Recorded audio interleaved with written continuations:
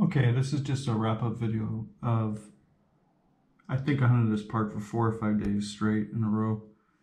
And then I believe I hunted the day before, just testing the machine out. But you can see all the targets I pulled out of that park. Just mostly in that probably 40 by 40 I was gridding. And half of that I didn't even really hit that hard, but you can just see all the trash I pulled out of there. Just amazing how much trash is in the park. And so it feels good to get all this out of there. And all the keys that we found, the nail. These are starting to become popular in the parks too, the vapes. And we got lead. Didn't really show up that great in that last video, but there's that button off a jacket. The heavy brass button. What else is cool? Oh yeah. 925. I thought this was gold. But it ended up being gold plated over silver. Half of a ring. I looked for the other part of it, didn't find it. And what else? In one of my other videos, you saw me dig up this locket right here. Heart-shaped locket. And then that chunker earring there. For coins, we did alright on coins. We got 3 quarters. 7 dimes. Looks like 4 nickels, and then pennies. We got 5, 10, 15, 20 pennies. And, you know, all the clipped ones here. Clip pennies. And then the highlight of that park hunt, I think, is this toy gun from, I believe this said it was in the 40s or 60s, but the brand name is called Fanner. And I was only able to recover a couple pieces of it. And for when I look at the old pictures, it looks like this part right here is the cover. And then it's supposed to flip down. But yeah, other than that, a pretty good find right there. I thought that was probably one of the coolest finds I found. And then I ended up, you know, I found that 1903 barber coin. Let me get that real quick. Okay, so we're back. And here's that 1903 barber coin that I dug up. Pretty cool, huh? I think I ended up pulling like 3 or 4 silvers out of that park and probably about 10 wheat pennies. I don't have them right here right now. I already threw them in with my other wheat pennies, but yeah, look at that.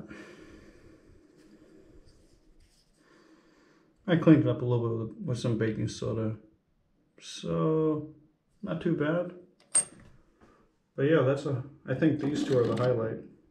That's part of that toy gun I found. And then this 1903 barber. Looks pretty cool.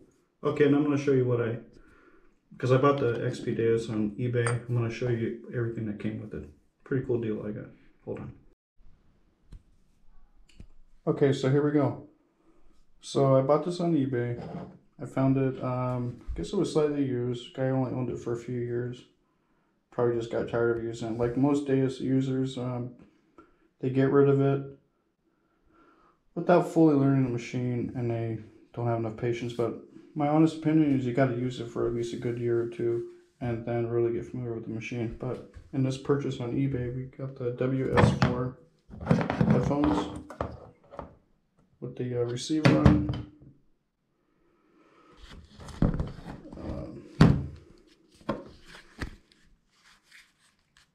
The remote module, some extra, I think those come standard either way.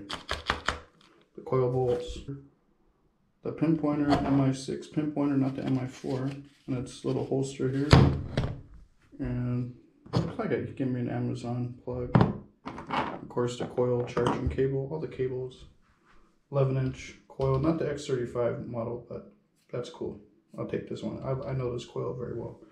And then the case came with it too, the travel case. So I think I paid $725 and free shipping.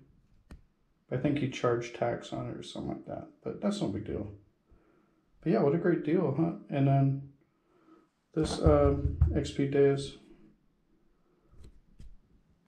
this XP Deus travel kit, I'm going to show you what it looks like on the inside. Okay, we got everything inside the travel case for the XP Deus, and I did also forget to show you this too. This massive piece of iron that I dug up there at the park. I mean, it's huge. So, I don't know, I'm going to keep that for sure. I'll probably grind it down. Maybe I'll sand it down with a grinder, hit it with a hammer a few times, get all the exterior rust off. Because I'm really curious what this is. I have no idea, but it's got a bend on it, so I mean, it was for something, but other than that, okay. So let's put that to the side. And then this is what it looks like in the travel case. We got everything. I don't think I'd ever use a travel case with me, you know, flying somewhere. But in case I ever did, at least I would have this right here protected. I think these run about $200 too. But it's all form fitted and keep your detector definitely shock proof if someone ever threw it out. This is nice. It's a thick foam molding here. But yeah, we got the WS4 case, WS4 headphones, telescopic shaft here, 11-inch double D coil, the I guess you call this an arm case right here, or a wristband or something like that.